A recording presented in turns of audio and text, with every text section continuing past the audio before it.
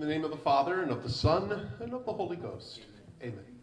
Today we keep the commemoration of St. Peter, the martyr, sometimes called Peter of Verona, who suffered a martyr's death in the year 1252. St. Peter was a Dominican.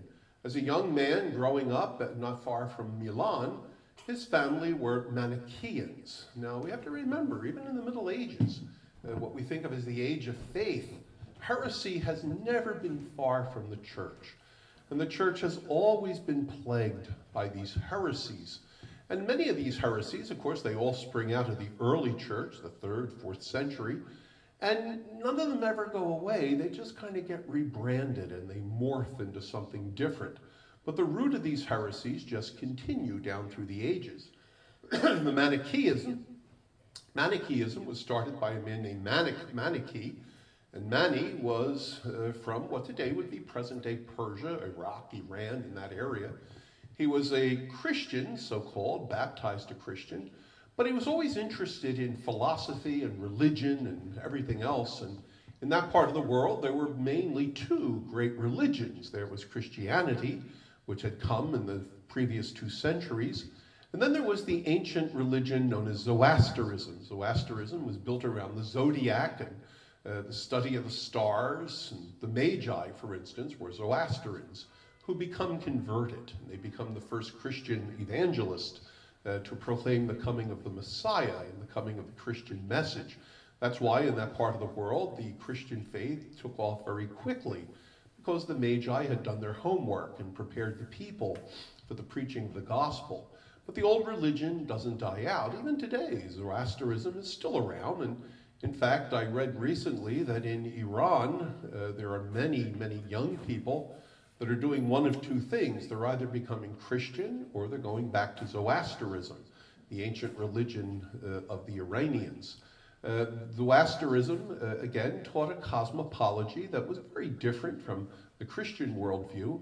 And then, of course, Mani was also influenced by Buddhism, because there were Buddhist traders coming from the northern part of India and even China, trading in that part of the world with silks and other things. And so it was a whole bunch of ideas that were floating around.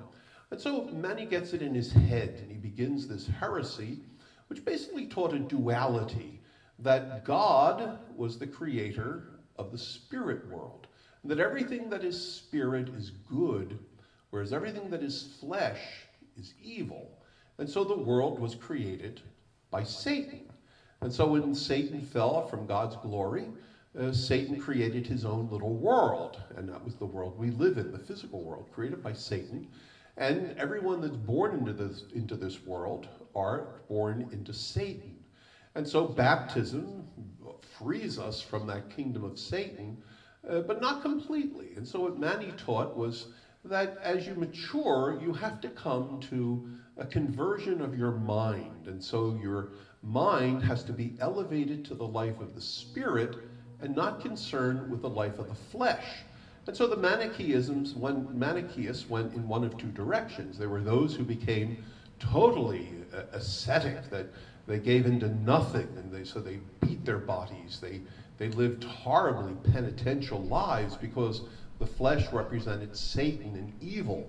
And so they wanted to be freed from that, so they were trying to live this angelic life, which of course in the flesh is very, very difficult, well, not impossible.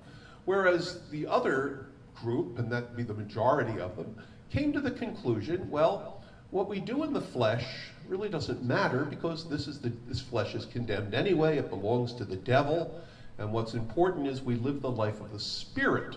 And so they began to live immoral lives, because it didn't matter what you did in the flesh. It only mattered what you had in your mind, and how your mind believed, and how your mind was attuned to the goodness of God and to the grace of God. And so we see where the problems come in. The church condemns Manichaeism all throughout the history of the church, even till today. St. Augustine started out as a Manichaeist, and so he was able to live what he thought was a religious life while even living a sinful life. We find that this continued through the ages. The Cathars, that had a resurrection around the 10th and 11th century in France, these were Manichaeists. And the Cathars also spread their error into northern Italy, that would take form in all kinds of ways. And that's why the church was very, very careful about approving these mendicant groups, penitential groups. We think of St. Francis. There was a great resistance at first because there had been many of these mendicant little groups of holy men, and they all went off into Manichaeism. They all became heretics. And so the church was very careful of these people. Think of Peter Waldo, who a century before does the very same thing that Francis tried to do, but he becomes a Manichaeist, and so the whole thing just kind of reborns itself.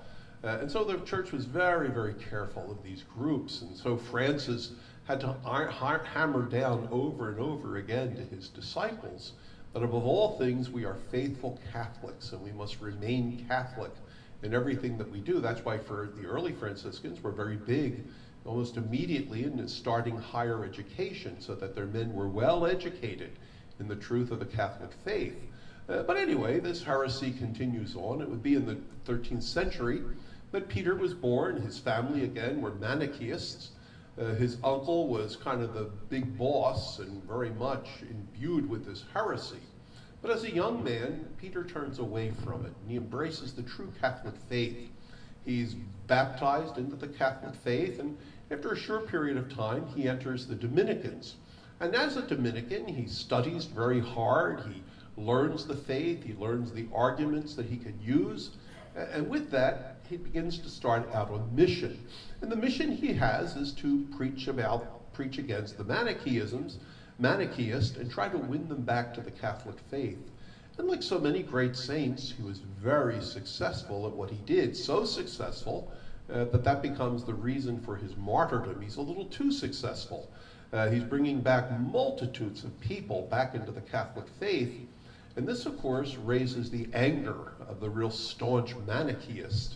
And so on a cruel plot, they lay wait for him, and with an axe, he suffers his martyrdom.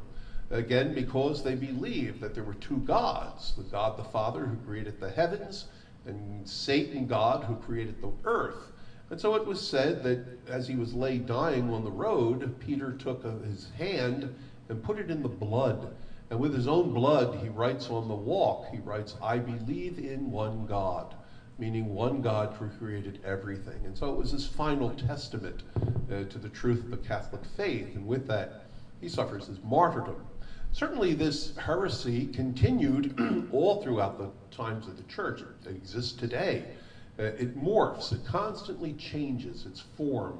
And even in the time of the so-called Reformation, we had people like Martin Luther and John Calvin who found it more and more increasingly difficult to live a moral life. And so what do? Well, you either give up your faith or you adapt the faith, and that's what they did. That's really what Protestant is. It was an adaptation to compromise. And so the Protestant idea was that it didn't matter what you did, there's Manichaeism, what mattered is you had the right belief and that your mind was in the right place. Today we hear these evangelicals, we just have to say, Jesus, come into my heart, and you know that no matter what you do, your sins are forgiven. That's Manichaeism all over the place, right back to the 4th century. It's just pure Manichaeism. And so it still exists, even in our day to day. Sadly, sometimes even in the Catholic Church, we have to be very careful of what we hear, because that Manichaeist spirit can still kind of be around. I remember people my age, 45 years ago, I was in the seminary, and I can remember back then we were warned when I was in my novitiate. Our novice master warned us when we get to the theologate. He said, "I'm told they're teaching this, and be very careful." And so he gave us numerous conferences to be careful of this Manichaeist spirit. And it kind of manifests itself in the late 60s and 70s, even into the early 80s, in a teaching called fundamental option. We were taught that. They were careful how they presented it because it was being condemned already. But the fundamental option taught that it really doesn't matter what a person does day to day. God doesn't look at the things that you do day to day. God looks at the overall picture of your life.